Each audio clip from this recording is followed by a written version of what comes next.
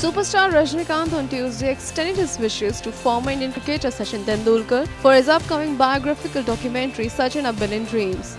Dear Sachin, my best wishes for the success of a Sachin A Billion Dreams. God bless. Rajnikanth tweeted.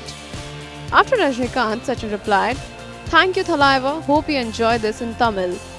Directed by James Erskine, the film is slated for theatrical release on May 26.